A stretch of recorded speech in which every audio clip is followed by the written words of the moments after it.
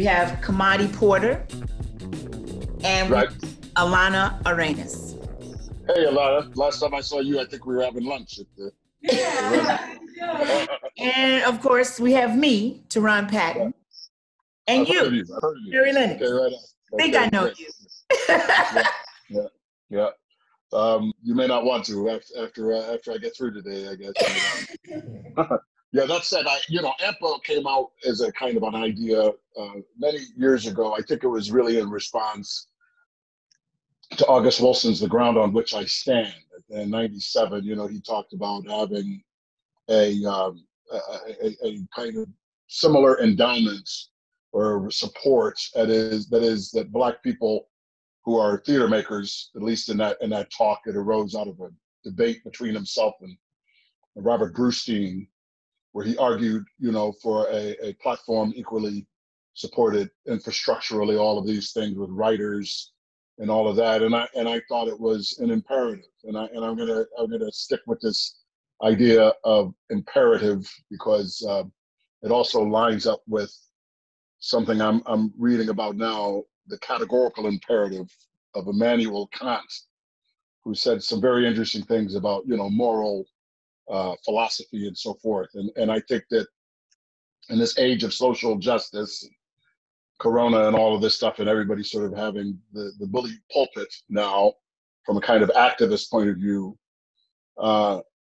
it's a curious thing. I'm going to be writing an essay on it, on the dilemma, the paradox of actors or artists making political stances, which is one reason, TaRon, why I have always cautioned against AAMPA, the Lily and Marcy, the practitioners therein, anybody associated with a museum which is asking for public support of some sort, to lead with a political agenda.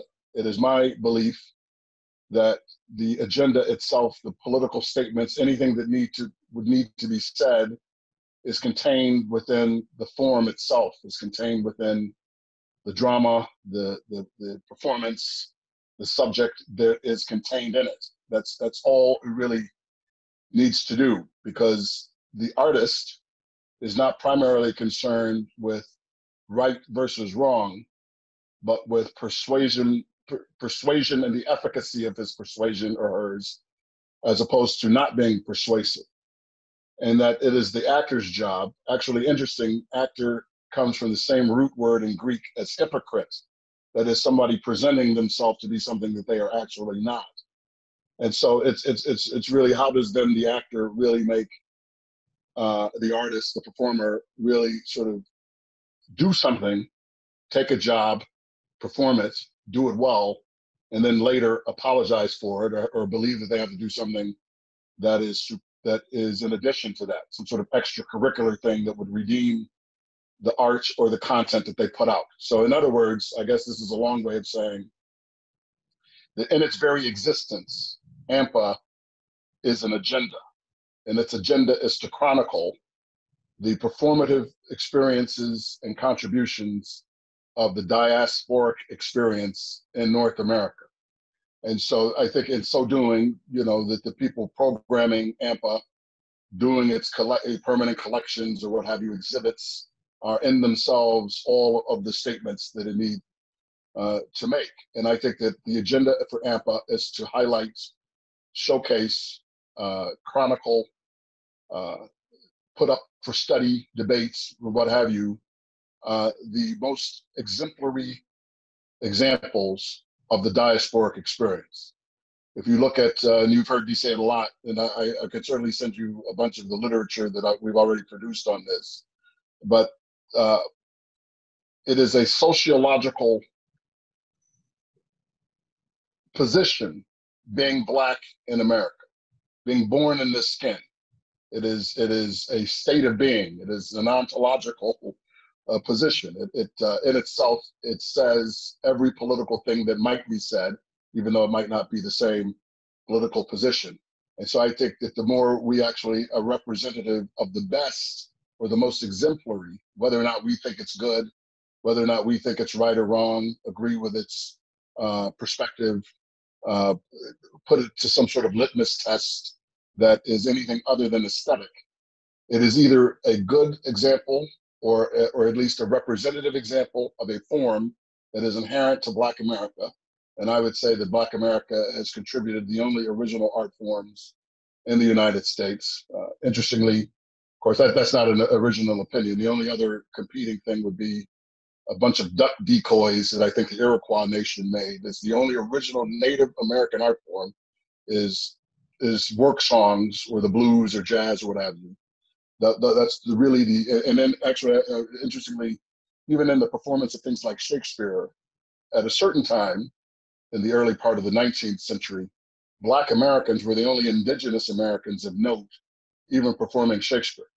So our legacy is long, it is undeniable, it transcends any sort of political positioning, and I think in so doing, in itself, it is a moral and philosophical position. But that's what it is.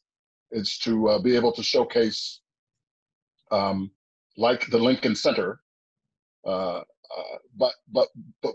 you know, not even more. But it's to say it would be a kind of Black version of the Lincoln Center, a home, a hub, a satellite, not even a satellite, a mothership that could have satellites to those things that define the Black American culture.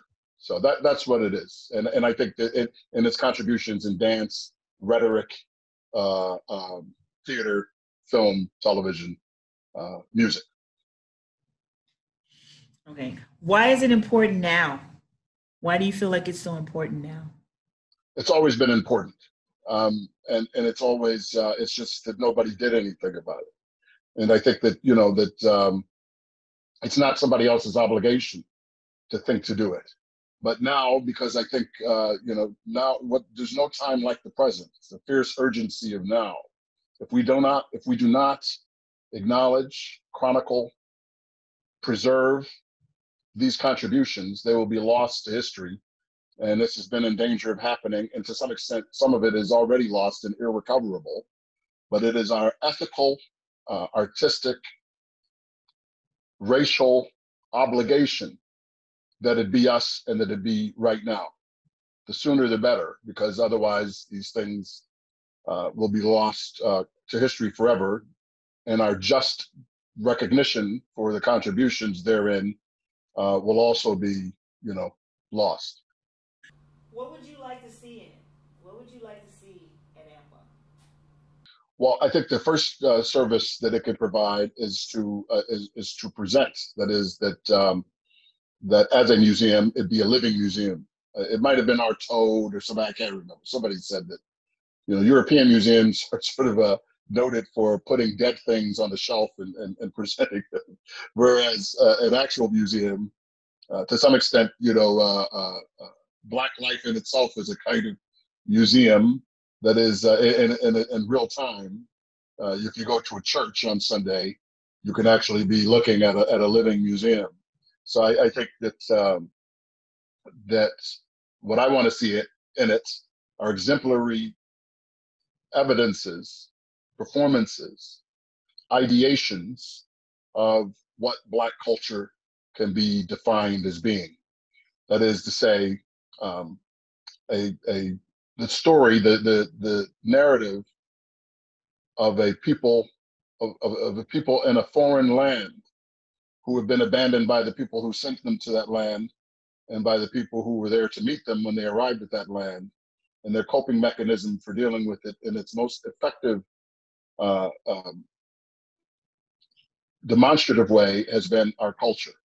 And that culture can be seen, you know, as I say, on churches on Sunday, and the records from Stax or Motown, and the African American, in the Negro spiritual, and the way that we move through space, dance, and all of these things. It is in itself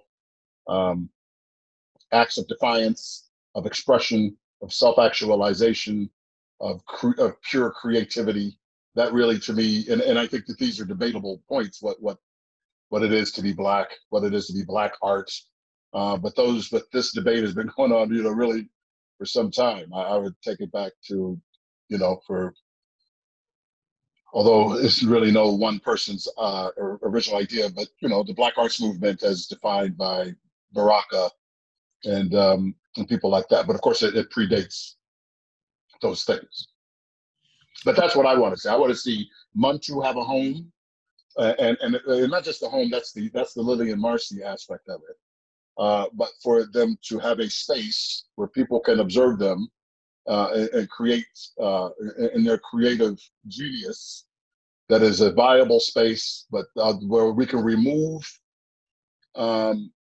any concerns about long-term viability and all of these things, but that they would be able to perform there for the demographic of people that need it, that created it, that inspired it, and that it would be preserved for history. Because I think that everybody is interested in it. Everybody's already ripping it off. I just want to be able to show, as the people say these days, the receipts of why we are laying claim to our own. And I think it's vital. I think it's vital spiritually as well, where the right and wrong get into it, the theology, which does determine what is good or bad, or right or wrong, and the aesthetics, which determines what is or what is not persuasive. That there is an intersection there that they both have in common, which is the truth. These ideas such as, the transcend race, time, gender, all of there is this idea of truth and beauty being synonymous. Going back to even the classical Greek philosophers, or beauty is truth and truth is beauty. But how can they have the truth unless the truth be given to them? The Bible, Romans 10 and 14 or something says, how can they believe on something they have not heard, and how can they hear without a preacher? And I think that what we're doing is that we are that AAMPA is really a church pulpit, and that whoever that whoever is in the pulpit at that time, be it Muntu or Congo Square or any number of other performance or institutions which have a long legacy but no home, no one place, no single place which can contain all of it. This hub, a kind of pentagon of arts, as it were. That's what I want to see there. Again, whether or not I think it's any good, there should be an opportunity for the North Carolina Black Arts Theater Festival, so forth, that whatever wins that, or whatever is deemed to be, an example of those things, the music throughout there are all these little orchestras and ensembles where little Black kids are trying to learn to play things, both in a whatever is called the classical tradition, jazz, and all of it. But there's no place where there is this common ground where the coming generations can actually have conversation, influence, tutelage, inspiration, a kind of communication, as it were, with the people who were the masters of the form. And that in itself, it is self-generating, self-perpetuating, and all of that. So that's what I want to see. So, but I don't think what I want to see out of AAMPA need be the exact same ingredients, or at least have the same recipe, but that it does perhaps contain similar ingredients. Thank you, Harry. I'm going to move on to Pemon Rami. He's been sitting here. I'm looking at him. I always love to hear. Whenever we have conversations, I always walk away enriched. I learn a lot just from simple conversations from Pemon. So thank you for being here, Pemon. Okay. And we've been talking about AAMPA and the ideal of AAMPA. And so, with everything that you've heard about what it is that we're trying to do, what do you feel about it? What are your things about it? And then the same question that I asked Harry, why now is this important? Or like he was saying, it's imperative. But more importantly, what would you like to see in it too? In 1960, between 1964 and 1981, there were over 22 Black cultural institutions on the South Side alone that centered on our ability to be able to get together to have discourse about those things that would improve the quality of our lives. The Topographical Research Center, the DuSable Museum, the Southside Community Arts Center, Transitions East, the Afro Arts Theater, the Southside Center for the Performing Arts. I could go on and on and on. All of these institutions were functionally designed with the purpose of improving our lives. If we're going to move forward with the development of a new institution, it has to take into consideration those things that have existed, and a fundamental question that I think a lot of times we don't want to ask, which is, how does it restore us to our traditional greatness?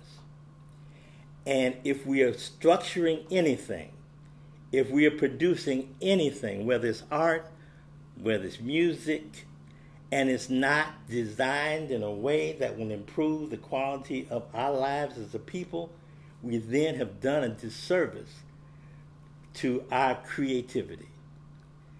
When I worked with Marla in LA, the first question I asked her when we were doing the performing arts school there was, what was the difference between her and Lee Strasberg School? Because you would have more access to casting people if I went to Strasberg than I would if I went to Marla's place. What we arrived at was that if it wasn't rooted in our history and in our future, there was no difference. Because you fundamentally teach, how to laugh, how to cry, how to scream, how to, get mad.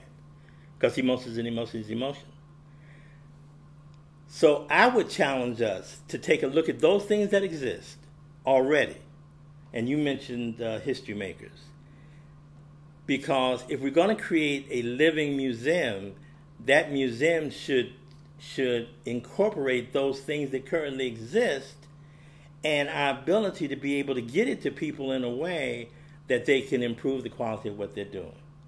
Another example, there is no existing, and if I'm wrong, somebody can correct me, there is no existing place where every black play that is written exists, that you can go to and just get it off the shelf.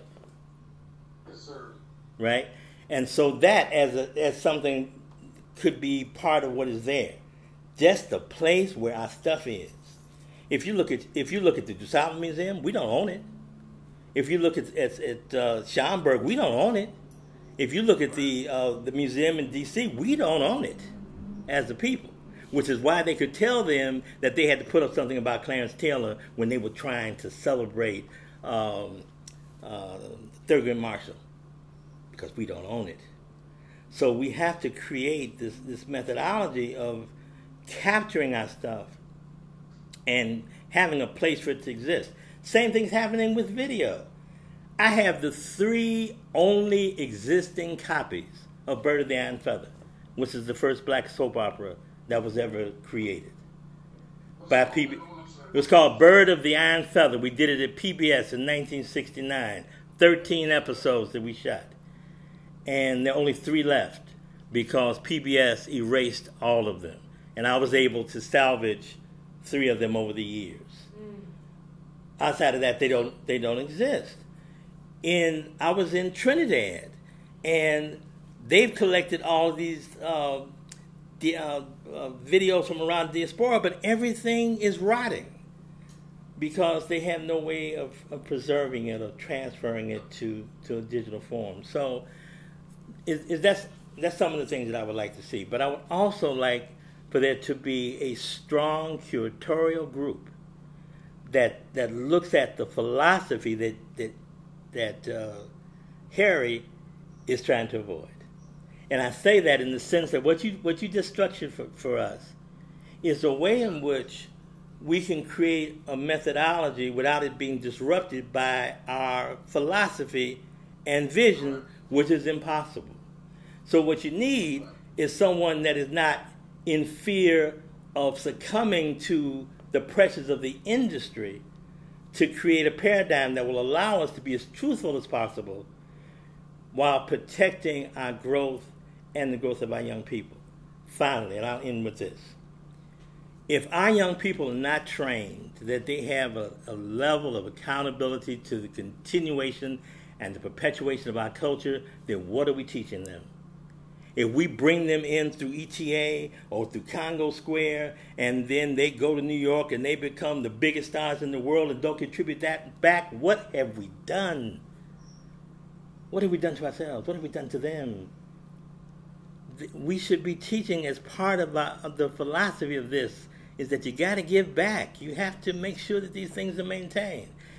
Finally, there needs to be a cultural repository of those people that have been before us that are no longer here.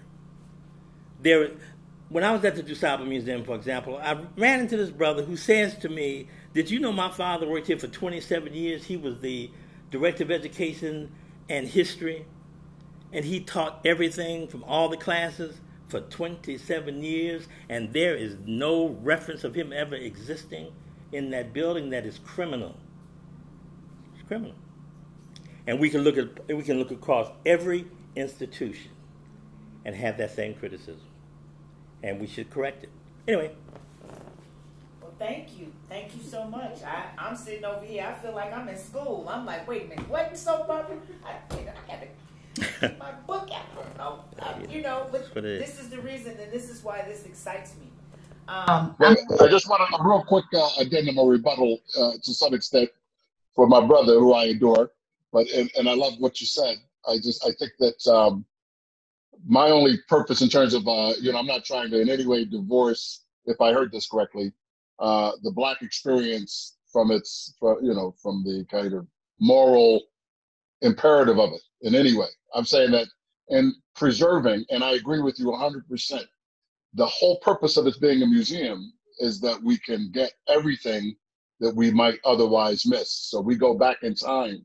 We go back, all the way to, people want to say 16, 19 or 15, whatever it is, whatever. And we talk about the diasporic, that in itself, all of the politics and all of the kind of positioning from a racial perspective that needs to be done will be contained within the the ideas, the art itself that we are presenting. That's all. That's my. But I think the best thing is that we all figure out what it is that it's supposed to be. But there's clearly enough here that we all agree on that needs to be preserved right away. Yeah, I'm not disagreeing, Harry, with anything that you're saying, but I just want to caution you about something. When we were at the museum, the president of the DuSable Museum becomes the face of activism, becomes the leader of the Black community, becomes the face in the news, whether you want to or not. And so once this is established, that leadership becomes the voice. And when you're funded, Mays Jackson, I don't know if you know Mays or not, but Mays just quit WVON here. And he left, him and his whole crew, to go to another station. The reason that they did is because he was critical of the mayor. And the ownership, Melody, said, you can't criticize the mayor on our station because we're getting funded. So he had to leave. So that's the other part of this that you face. It's like, if you say the truth about our history, then you stand the possibility of backlash from funders. But you got to recognize who that voice is, because you got to have somebody out there fighting for you. So, yeah. Wait a minute. No pressure, right? No, it's plenty of pressure. No pressure. Yeah. So, Kemati, I see you over there. This is another one that chomping at the bit. I'm not really chomping at the bit. I'm just recognizing that this is not a new position that we're in, this desire. So first I want to say I am grateful that the charge is on again, because so many of our institutions have attempted to collect this history, to hold on to it, and it's been a difficult battle, a really difficult battle. In a conversation I had with some Black theater leaders, I think it was a couple of years ago, so many people have destroyed the information because they didn't own the building, They were evicted, had to move. St. Louis Black Repertory spoke about all the stuff he had to get rid of because it became so critical they had to move at the last minute, and they were just dumping stuff. We just recently had to try to stop that at ETA. I'm no longer there, but we were able to intervene so that they actually warehouse the stuff rather than get rid of it. That's where so much of our stuff is. I came here in 1968 from Memphis, and it was a wonderful time in my life. And by the 70s, I was fully incorporated into what was happening in Chicago. I went to the Topographical Center. I was a part of those kinds of things. And I started at ETA in 1976, and that really expanded my experience in the arts in Chicago. And it actually was the turning point for me in making the decision to become an artist. So what you're proposing to do brings me joy, and I also feel the kind of pain and angst that Pemon is talking about what the challenge will be. And all I say to that is forward ever, backward never.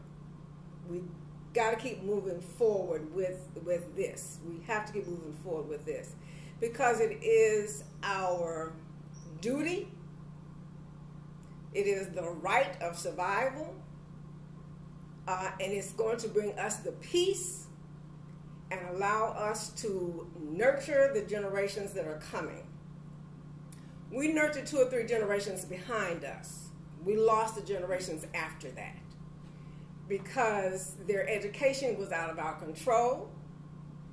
So they were not introduced to who we are as artists, as teachers, as professionals. We lost those connections to a great degree. Not all, but to a great degree. If we are to be whole again, we have to take control of us. That is in teaching our children their history and their culture. And culture is the key. It is the key. It is the key. Yeah. So this museum has to be living, but also historical. We have to know the absolute foundation of our work once we hit this piece of land. From the very beginning, we need to know that first drum, that first heartbeat in this land. We need to trace it down. It has to be present in a living museum. And that first drum has to be replicated through all the work that we do. Dance, music, theater, whatever, painting, whatever. When I look at Kerry James Marshall's work, I laugh. I am full of joy. Because he painted us the blackest black, and it is the most joyous black you will ever see. I literally laugh every time I see something. Literally laugh. Because I recognize the struggle of my grandmother and her mother coming up during those times. It's a piece of theater to look at that. It really, truly is. So to do this, TaRon, it's going to take muscle, but more than that, it's going to take heart, and you can't be bound by the forces who do not want the truth present. And that's a lot of people. That's a lot of people. So I got both fists. I'm cheering, because it has to get done. So much of the work is already done. Pemon has said that. So much of the work is here. We just have to claim it. We have to find out how do we claim it. And we have to make this an inheritance. Because I think that's one thing we forgot to do with our children is to make it their inheritance. It's theirs. And if we make it their inheritance, we charge them with growing that inheritance for the next generation. That's something we have to do. A lot of us do it in our individual families. I'm sure Lana's teaching her kids, this is how it is. No back talk. And I think we have to approach them that way too. This is the inheritance. No back talk. Put something in, grow it. Because everything is not in D.C. Everything is not in D.C. in that museum. It's not there. It's just not there. And I love that museum. I've gone through. It's not there. But this is Chicago's just a badass city. Just come on with it. It's just a badass city. You know, and we just need to embrace that with this project. This is a badass project, you know, and it has years to grow. But you got to bring people along with it. I mean, you just might as well go ahead and be a badass and don't worry about it. Just do it. Well, you know me. Yeah. I was telling Charlene, she was laughing at me. I agree with you, and believe me, this gentleman on this little bitty box right here, this Mr. Lennix, and everybody in this room is a badass, and has exuded that. Not as he said in the what was that, Alice in Wonderland, muchness. We all have muchness and are not afraid or fierce. So I think, you know, your reputation precedes you in terms of fighting, and so I think we know that, and that's, you know, why we're here, because it's worth fighting for. Yes, and the last thing I would say is it is important to build the most stable foundation possible. And that foundation has to be the work that's already gone on before us. It has to be contained in that foundation, so no one has to worry or wonder the root. No one has to worry or wonder about the root. It will be there, and that's a lot of work. That's a lot. That's a lot. We are scattered all over the world. The world, which is why this is so exciting, though. I mean, it's a lot. Believe me, I sit up and I talk to people all the time, and I'm always like, and I always find at some point in my conversation, I go, and this is a lot, but it's, you know, but there are many hands. Many hands. There's a lot of people, hands to do it, and there are, you know, advocates all over the world. Yes. So Alana, I'm looking at you, my sister. Mr. Pemon, go ahead. Well, you know, the only thing I was going to add is that this is also an appropriate time not to use the contemporary model. Because if you look at museums, and this is around the world, they really have not been good for anybody. They have been based on lies, stolen material, and we can go on and on and on about what museums represent. As we look towards the development, I mean, it's just true. No shade. No shade. As a confirmation. That's all it cool. is. So it's about looking at a different model as well. So if we could throw out the notion of what a typical museum means to you, and with black folks especially, like because I've been to museums around the world where you see all this flat stuff on the wall, and you have to go there and read. I think that you're going in a different direction, and I think that if you can stick on the course of using the creativity of the people that are around you to not only be there and preserved, but also to help to create what it is. So that when you walk into an experience that is like no other.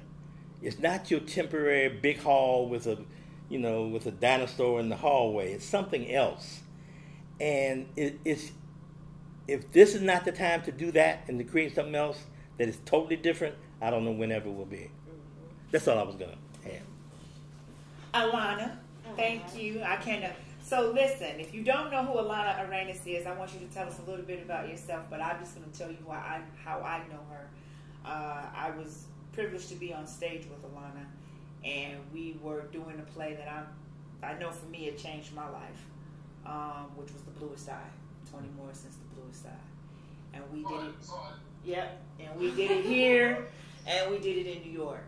And when Alana told me about the project that she was working on, and what she was trying to do about preserving the history of black theater in Chicago. I told her about this, and immediately she was like, "What you need? What you need?" So, talk to me, Alana. Talk to me. What you got to say, Alana? Okay, so first of all, hey Harry, how you doing? You took me out to lunch. You called me. You was like, "Let me talk to you, little girl." Thank you so much. Thank you. I appreciate you. So basically, very honestly, it breaks my heart actually to realize how much we rely on common sense. And my good friend TaRon is always telling me, Alana, common sense is not common. So I say that to say that I think we have relied on common sense to say that, oh, our children will pick this up. Our children will know that they're supposed to pay it forward. Our children will know. Well, unfortunately, our children are being brought up as Americans, and Americans are terribly individualistic. And so we walk forward with ourselves in mind and not necessarily the people who got us where we are going. And unfortunately, Americans can be very deceptive about thinking that you got there by yourself. It's like, no, it's some people who open some doors for you. You know what I'm saying? So I say all that to say that it actually wasn't until some years ago I was doing a reading that Miss Cheryl was directing, curated by Ron O.J. And Miss Cheryl, Mr. Ernest Perry, and Ron O.J. were like, we were doing paperwork around the table, and they were reminiscing, and they were cracking up, and I was sitting there, and I was like, oh my God, these people have a whole history we don't know nothing about. It just dawned on me. They've been here, and they know some stuff that if nobody asks them to write it down, record it, or something like that, we're not going to know it. That's the first time it dawned on me. I've shared in the room before the call came on that so I've been working on a documentary about Black theater in Chicago. And in the interviews, it just dawned on me, like, wow, I went to a 4-year institution. I'm talking to other people who went to 4-year institutions in Chicago. And they were never taught about Black history or any theater history that happened in Chicago. The only thing you know when you come out these institutions, you want to work at Steppenwolf, you want to work at this place, and that's the honest to God truth. So I don't fault children. I don't fault our younger generations. I feel like in the same way that you will drill into your children how to recite the ABCs, principles have to be taught. You have to be taught to look for your people, preserve your culture. Those are things that I feel like we have taken for granted and relied on common sense. Like, well, if you're a Black person, you got no. We don't have that. That we have to diligently teach that and just chalk it up to we're not passing on information, as you said, if we're not passing on that. So another transformative moment that happened to me when I became a Steppenwolf Ensemble member. So I was there and I was working with this guy for the first time, and we were backstage, and he was having this moment where he was just basically saying, like, you know, man, they need to be doing this. They need, in terms of doing Black work, they need to be doing this. They need to be doing that. Da da da da. And I said, you know what? I used to say that too. Again, this is the schooling. This is the school of thought that I come from. I used to say that too. They need to be doing X, Y, and Z, but they doing what they want to do. Like, we should be doing what we want to do. Like, we shouldn't be dependent on them to tell our stories, to produce anything for us. They're doing what they want to do with their resources. So I'm saying all of this to say that I have had to come to this thinking in so many roundabout ways rather than it being a part of my genetic makeup, my in-house teaching. You know what I'm saying? Like, I had to come about it roundabout, and that's the step we want to eliminate for our children. And that's what's so important about.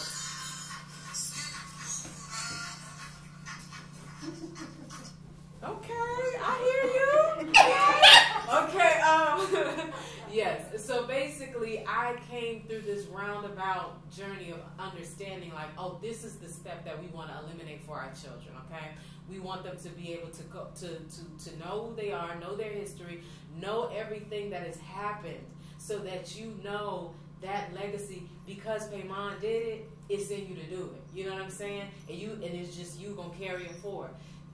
That type of thing we wanna do. And so, in talking about the children, because when we came to Ron, sort of kind of talked to us about, you know, sometimes encountering a disconnect between the younger generation and the older generation.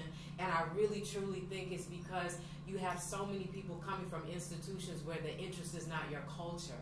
That's the honest to God truth. You have to come through an institution where the purpose is perpetuating your culture. And Mr. Pemon shared with us that sometimes that's not even happening in our own institutions. So you can't rely on somebody else to do it for you. You feel me? Right. So the disconnect makes sense. But where the coming together is so important, the fact that TaRon talked about this being an app, that's major. Like, I am not your connection to young people by any means. I'm like really dinosaur. So the fact that this is going to be an app, to me, is already revolutionary. You're going to have to do your legal due diligence when it comes to intellectual property and all of that good stuff, because that stuff ain't no punk. Trust, it ain't no punk.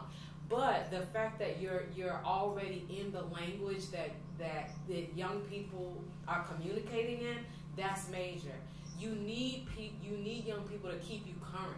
You need young people to keep you current as terms of, like, there's a lot of things that are popping off even in theater with the younger generation that I'm confused by.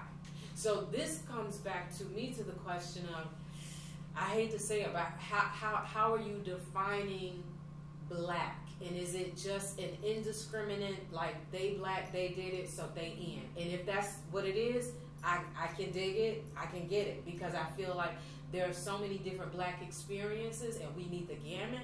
But I will tell you that there have been things that have been produced that are getting heralded that I don't know what's going on. Things that have been produced at my own theater that hit with the public, and I've seen people defend on social media. And for me, it did not at all speak to anything that I think is relevant or true to the black experience.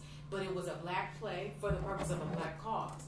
So that's just something that I want to throw in the mix. I don't know how you deal with that. If it's because I started to think, if you do like a museum of hip hop, right? You have to have gangster rap in there. You can't discriminate. You have to talk about. You're gonna have to talk about Luke. You're gonna have to talk about Luke telling people to shake their behind in G-strings. You know what I'm saying? And provide some context for that. I don't know. I'm just bringing it out. I don't know. Young people equal innovation throughout the states. Mr. Pemon brought up something that is a major concern to me. Major concern. Once again, if I came through a 4-year institution and I'm just now finding out who Val Gray Ward is, I know don't nobody in Florida know who she is. That's a major concern for me.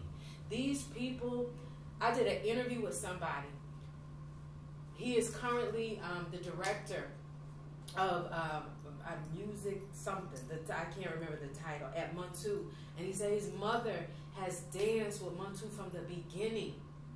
From the beginning. She has given her life to Montu.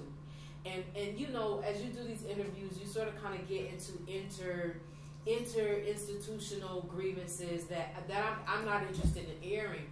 But he said his mother has been there, and there's lack of recognition and things of that nature. This woman will have served this institution for her entire lifetime, and nobody outside of this city will know her name, because his grievance is the people inside the city don't know her name. Mm-hmm. So it is extremely important to me that what you do is you help me understand who are the people in every state that have laid these foundations. Who are the people who have given their life to their local community theater, to their, whatever art form it is, that even if it weren't for somebody sitting down and saying, I appreciate your service, I appreciate your gift, that if your app is an app, it would mean the world to me that if I'm coming through Kansas City and I'm an artist, I can check up on the history of or not even the history, but what's going on in Kansas City, and to understand the fabric. I think it's so important that, you guys start where you need to start, you in New York, whatever that is. But it would mean the world to me to know that we eventually, maybe not in our lifetime, but we could cover all the states, because there are people who have sown their lives into things, and there's no record of them, and which is some of the things that we've talked about. And I think I have one other thing. Okay, in terms of what would I want to see there, something that I said in the room before the Zoom call happened was I came across, in trying to do some research, I came across this publication, and it was basically talking, it was like the Time magazine, the latest happening for what was going on in different Chicago arts communities, but specifically black communities. It was talking about X-Bag. And I was like, what is this? I never even knew anything like that existed. And then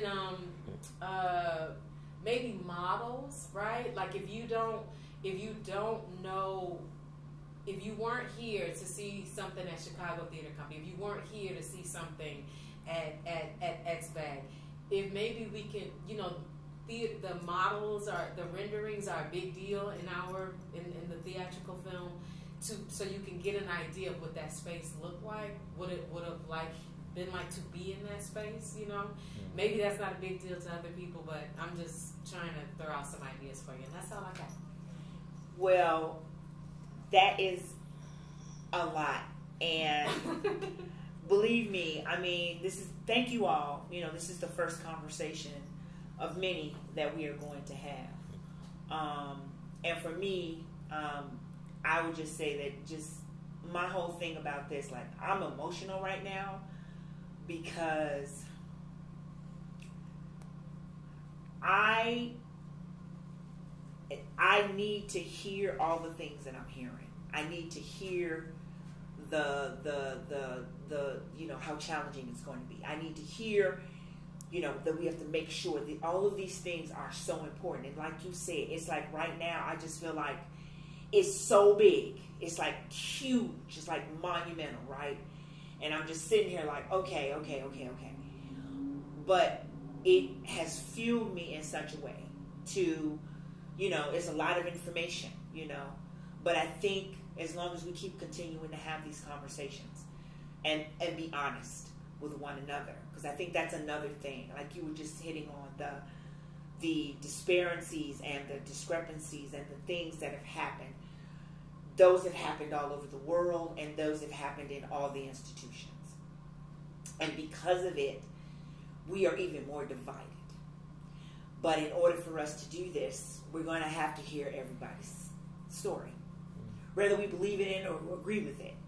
But everybody's going to have that. And so it's just a lot. So I just want y'all to know that I'm going to take it all in consideration. I'm going to keep you all posted. I'm going to be calling. I know I'm going to be a bug. I'm going to tell y'all right now.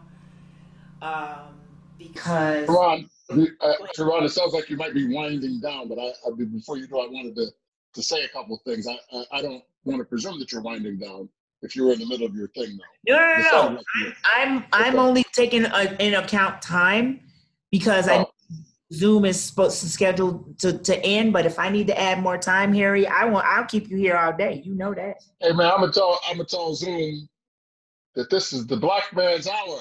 When they sit with his sister. Zoom go wait. No, go ahead.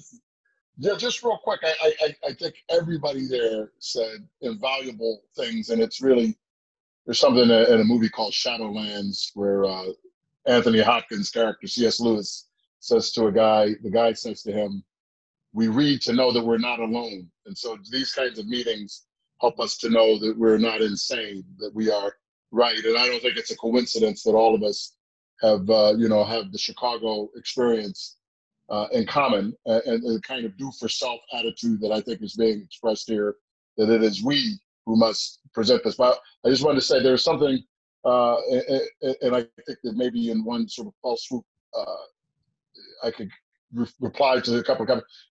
Pemon was talking about a curatorship, and I think that that's so key. I just wanted to put out there, I think that the very development of this idea is going to be not just a burden, but I think a great joy to do the research, to find curators who have an assignment of like if it was Alana's, dream to sort of lead the research and to find all of the pieces that fit together, some of which already exist, the Kemati J, the ETA and so forth, and what Pemon knows, and the CT, Chicago Theater Company actually sort of coming out of the vestiges of X-Bag, all of which is true, that people like Robert Townsend and all of these people, we have all of these connecting tissue that we do have the time to put it together, but time is fleeting.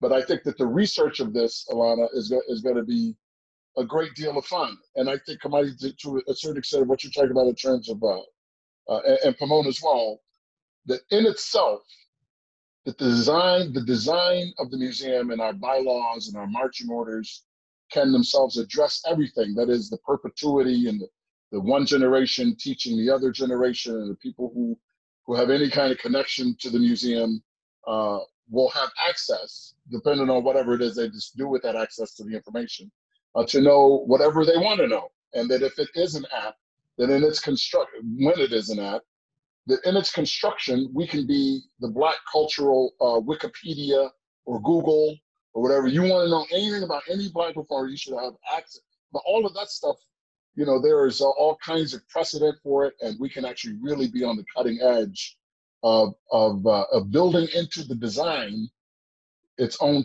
perpetuity, its own sort of.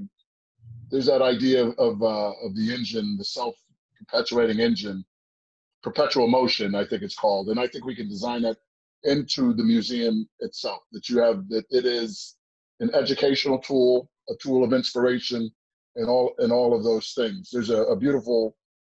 Again, I'm going back to the Greeks who learned from Africans, I'm sure, by the way.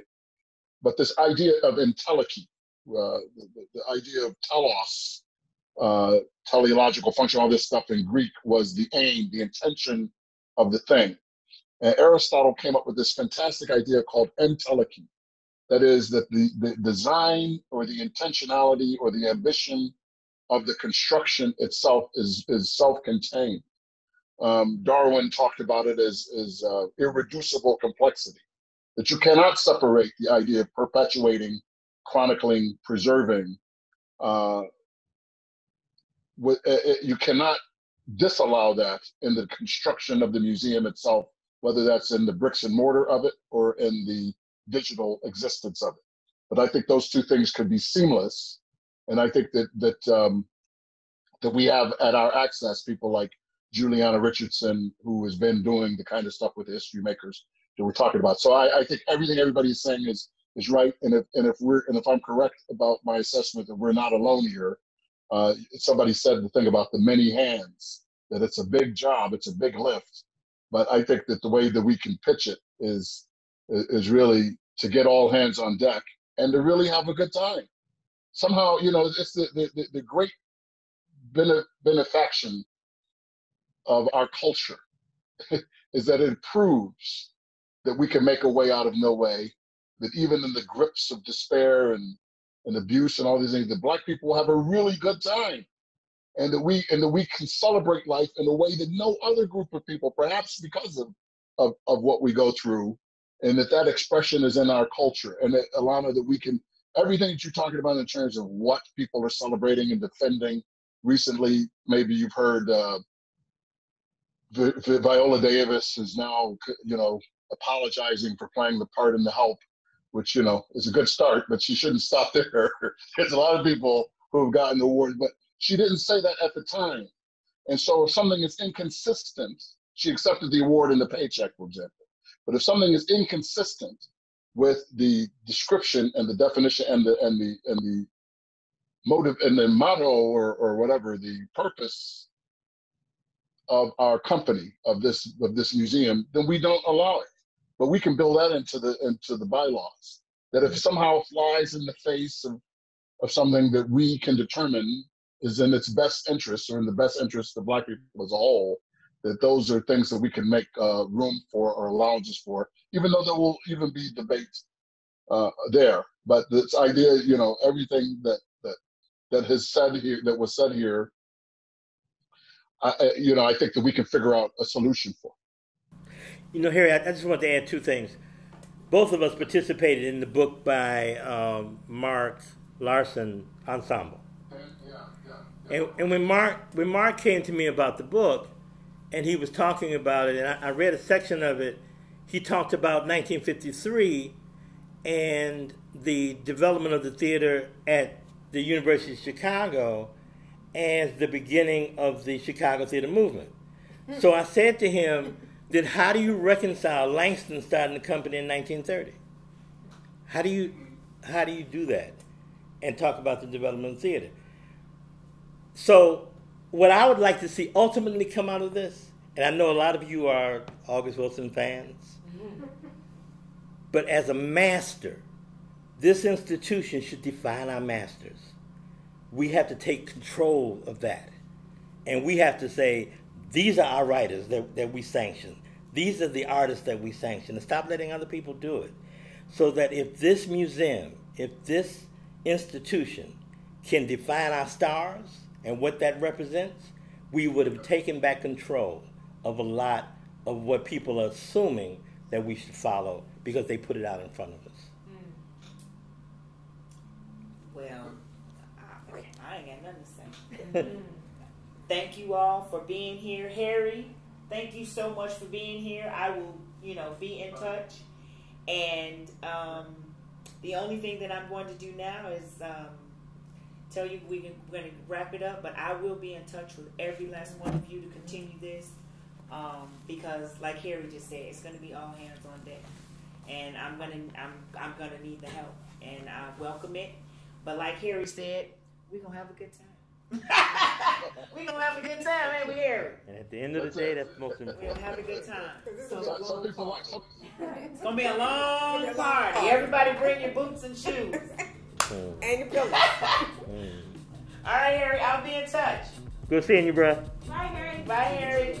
Bye-bye.